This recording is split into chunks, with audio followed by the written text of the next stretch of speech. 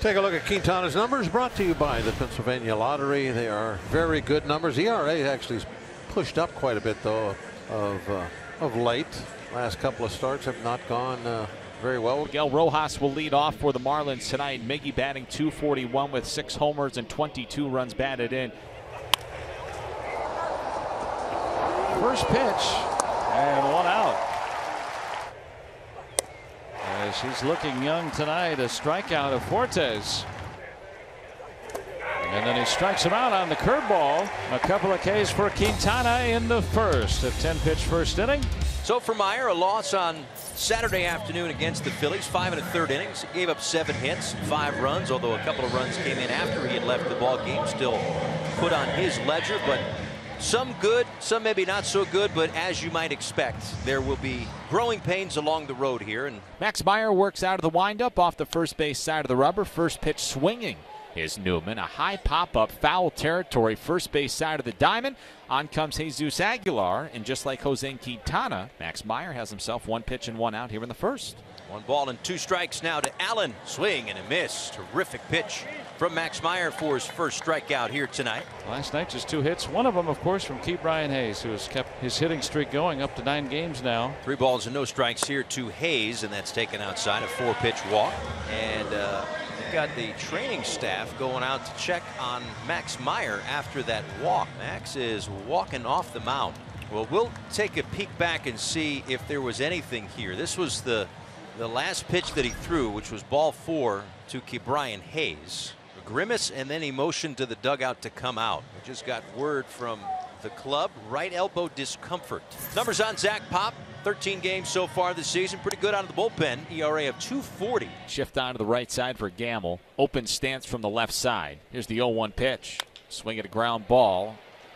High hopper for Wendell. They throw out Gamble. The inning is over. The side is retired. 1-2. Swing and a miss. Breaking ball from Jose Quintana. That's his 3rd punch out. 6 up, 6 down. No, Yoshi's hitting just .162 in 10 games this month. A 30-year-old out of Japan. Steps in with the man in scoring position. First pitch swinging, ground ball to Aguilar at first. Has it, an underhand toss to Pop, covering the bag. And the inning is over. The putout goes 3-1. It was Rojas who had the RBI double last night that snapped the franchise record tying scoreless streak at 37 innings. Long pause, 3-2 pitch. And a ground ball to Cruz. Backhand, flips to second, 1 to first. They turn the double play. Yep, zip, zap, kazoo. The Buccos just turned 2.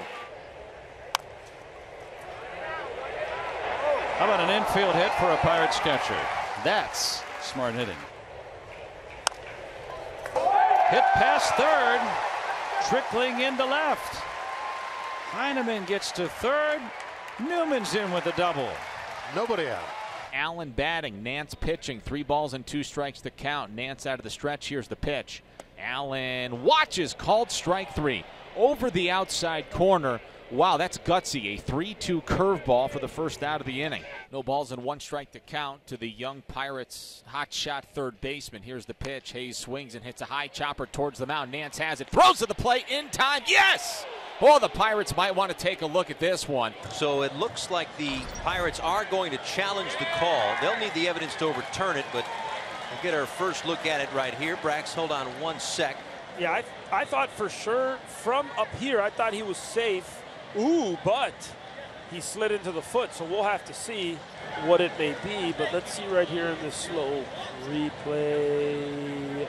That might be tough to overturn. That might be a call stands. I don't know where you're at on that. There's no violation, and the call stands. The runner's out. Pirates lose their challenge. 1-2 from Nance. Swing and a miss. He'll throw down to Furley. He stepped on home plate, so it's a strikeout nonetheless, and Nance works himself into and out of trouble.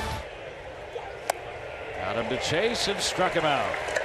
Jose Quintana delivers, and this ball's bounced to second. Up with it is Newman. He throws to second for the out, and the play goes 4-3, and the Marlins leave a pair. We go to the bottom of the 4th inning. It is the Marlins nothing, Pirates nothing.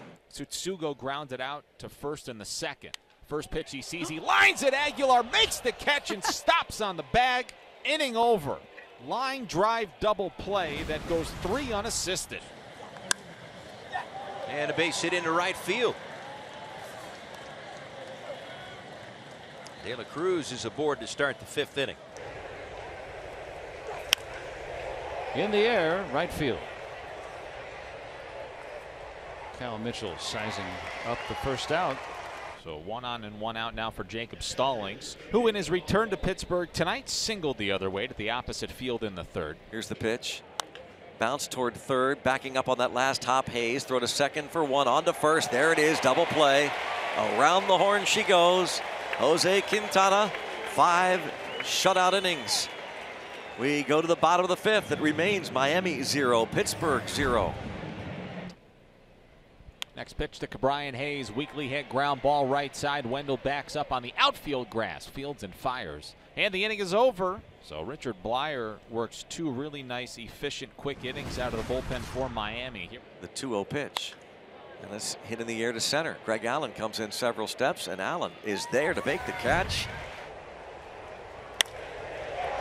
And Ben Gamble strikes a base hit off the latest reliever, Tanner Scott. Starting off the 6th. Behind on Mitchell here. On the ground, past the drawn-in Anderson. And the Pirates have the first 2 men on here in the 6th.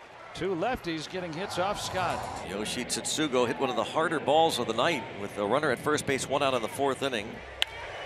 There's a base hit for Tsutsugo.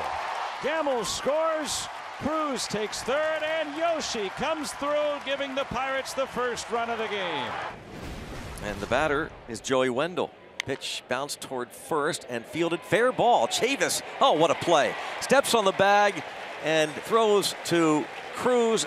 The shortstop takes the throw and tags Garcia out easily. And once again, the Pirates turn a double play behind Jose Quintana. Garrett Cooper is going to pinch hit for Luke Williams. And now Cooper is hit by the pitch on that right wrist, it looked like, and he is down in a heap of pain in front of the Marlins dugout. Right in the same spot that Fortes got hit. Thousands.